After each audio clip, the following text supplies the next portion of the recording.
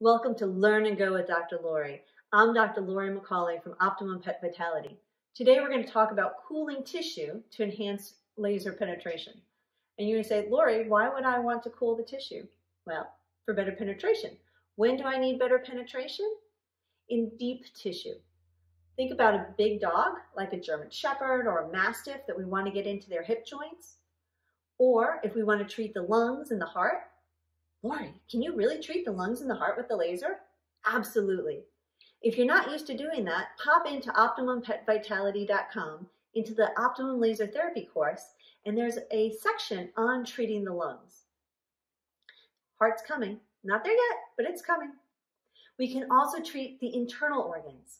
Think about those cats with kidney disease, or if you have a cholecystitis, or if you want to get into the liver to increase blood flow and decrease inflammation. And the one we're going to talk about today is the common calcaneal tendon. You say, Laurie, is there really research on this kind of stuff? Absolutely.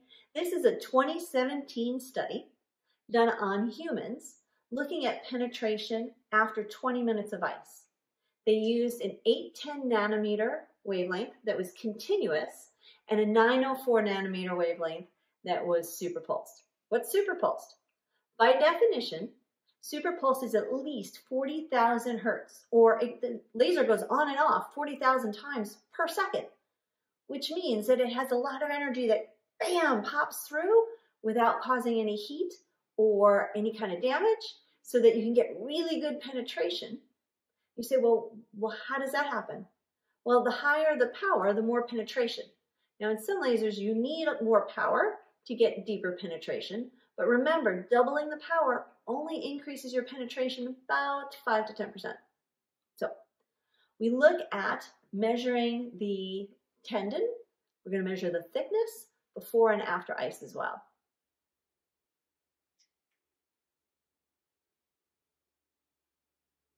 So when did they measure? They measured at 30 and 60 seconds with both the 904 nanometer superpulse and at 30 and 60 seconds with the 810. They also measured the thickness of the Achilles tendon itself. These were 27 humans, which is why it's not common calcaneal tendon, it's Achilles. So what did they find? They found that at each point after the icing, they had significantly more penetration with a great p-value. With the 904 nanometer, you actually had a 33% increase in penetration. And then with the 810, you actually had a 25% increase. That's pretty impressive. They also found when they looked at the thickness of the calcaneal tendon, or Achilles tendon, it actually decreased. You can say, well, why would the tendon decrease?